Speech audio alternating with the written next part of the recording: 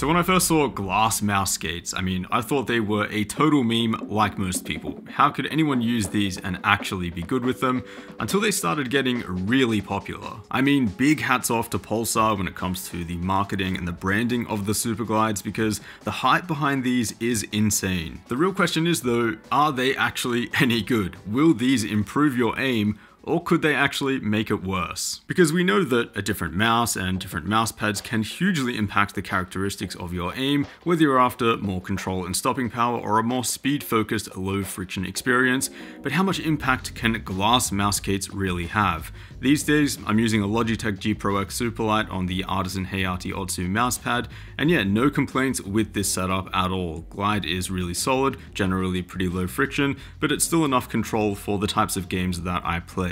And I have actually upgraded the stock mouse glides to ones from CorePads. These are aftermarket PTFE glides, which do offer, a slightly lower friction experience, and I do actually prefer that.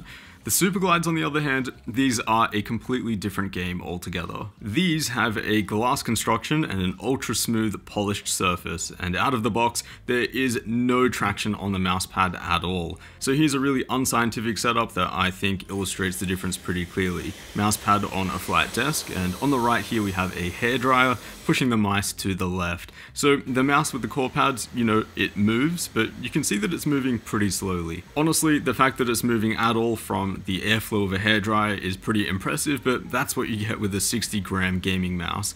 The Superglides, on the other hand, absolutely no traction or resistance at all. Even the smallest effort will get the mouse moving. So there's almost no feedback from the mousepad. It really feels like the mouse is floating in thin air, and it's really hard to imagine how this could be useful for first-person shooters where you do need at least some control. And as you can see here, there's not really an impact on the different mousepads on the Superglide's kind of glide speed. Everything feels really, really fast, at least compared to PTFE, where there is a significant impact between slower and faster pads. Basically, everything feels really, really fast when using the glass Superglides, but the PTFE pads can be slowed right down when using a control pad. That's not to say that your mousepad choice doesn't matter when using the Superglides though. There definitely is an impact, but just less so versus the PTFE ones. So after I installed the Superglides, I was super excited to try them out. I booted up Kovacs Aim Trainer, which I'm pretty familiar with at this point, ran through my typical scenarios,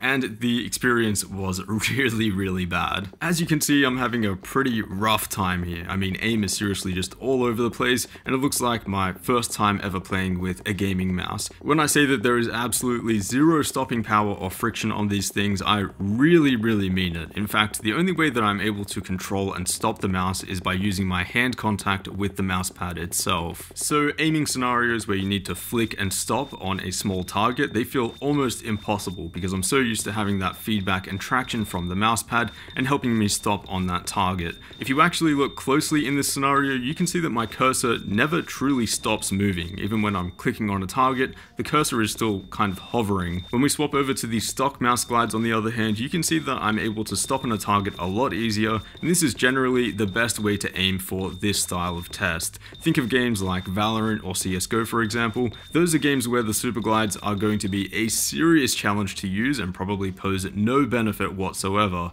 Tracking-based games, on the other hand, where your mouse is constantly moving, now that's a different story. Even there though, the experience is pretty humbling at first. Kovacs tracking scenarios, which I'm pretty familiar with at this point, showed me just how bad my raw mouse control actually was.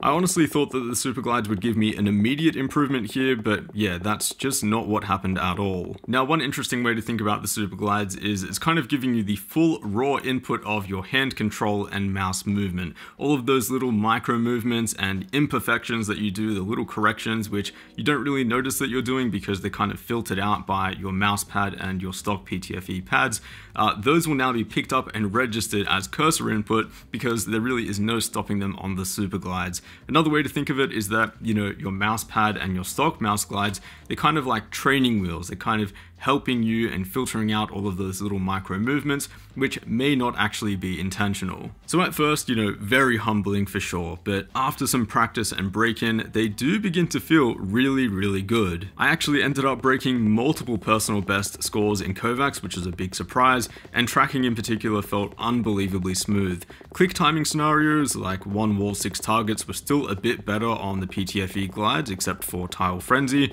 but tracking and micro-tracking scenarios were noticeably smoother. Now I'll also note that I didn't lower my sensitivity when I switched to these faster glides because I wanted to keep the comparison here as honest as possible, but lowering your sensitivity a little bit is probably recommended. Another big difference that I noticed when using the Superglides is that pressing your mouse into the mouse pad doesn't really affect the glide and friction anywhere near close to the amount that PTFE or stock glides do. With PTFE pads like core pads for example, you can really heavily adjust the amount of friction of the glides by pressing the mouse into the pad, whereas the Superglides still offer really smooth tracking no matter how hard you press. Now that can be either a good thing or a bad thing depending on how you play. Personally, as someone who unintentionally presses into the pad during tense scenarios, I did prefer the more consistent feel of the Superglides. One of the biggest questions that I've seen so far about this product though is whether the extremely fast glide ends up slowing down over time, and if so, by how much.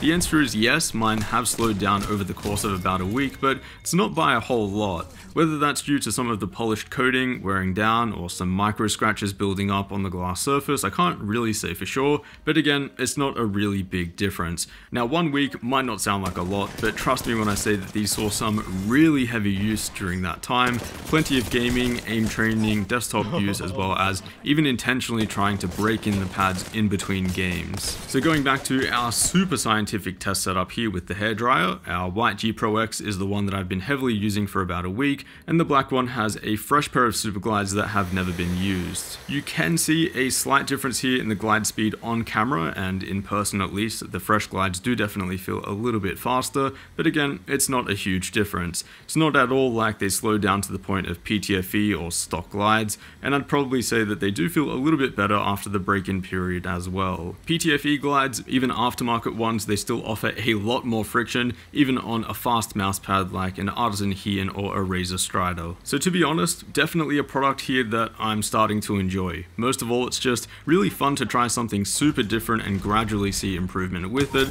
And the other thing is that it's kind of exciting to think about how good you could potentially get with them. Now, with a fast mousepad like an Artisan Heian paired with core pads, you are honestly getting most of the way there. That is a more balanced setup for a range of different games as well, but even with that, you still do have some friction and stopping power. So if you are currently using a fast setup similar to that, and you want something that feels completely uninterrupted and super smooth, then these Superglides are honestly something that I can recommend. I will say though, there are a couple of catches. Firstly, I noticed that the Superglides are really sensitive to humidity changes and cleanliness changes on your mousepad. So here's the Artisan Hayate Otsu, which I've been using for a few months and still looks super clean, and with the core pad skates, the pad feels super consistent across the whole surface. There's no change in the glide speed or friction. With the glass skates though, you can definitely feel the areas of the pad which feel a bit dirty and faded, and the friction increases over those sections is pretty noticeable. The same thing happens if you get sweaty hands while gaming, and some of that is absorbed by the mousepad. As gross as that sounds, that is pretty normal.